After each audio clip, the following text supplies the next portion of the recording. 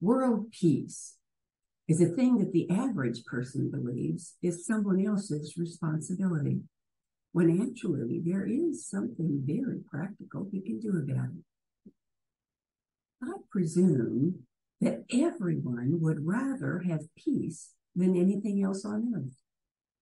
If everyone really is desiring peace, and if desire were an effective prayer for peace, then we would have had peace a long time ago. There are not many people in the world who are opposed to having peace. There couldn't be, particularly in an age in which anything other than universal peace would lead to universal destruction. All we have said applies to war and peace, for we are discussing the possibility of a spiritual power which, consciously used and directed, can change the destiny of the world. Let us find what it is that we do know.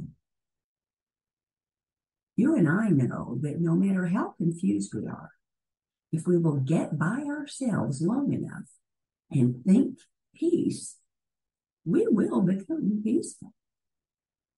Peace is the divine reality at the heart of God.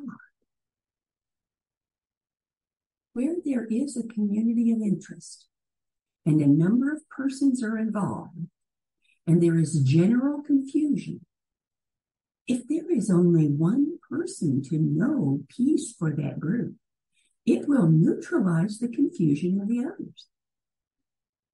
We must practice the presence of peace consciously, definitely, and deliberately. If we can do it individually and in the family, and to a certain degree in our offices and businesses, which we can, why can't we do it for the whole world? We can.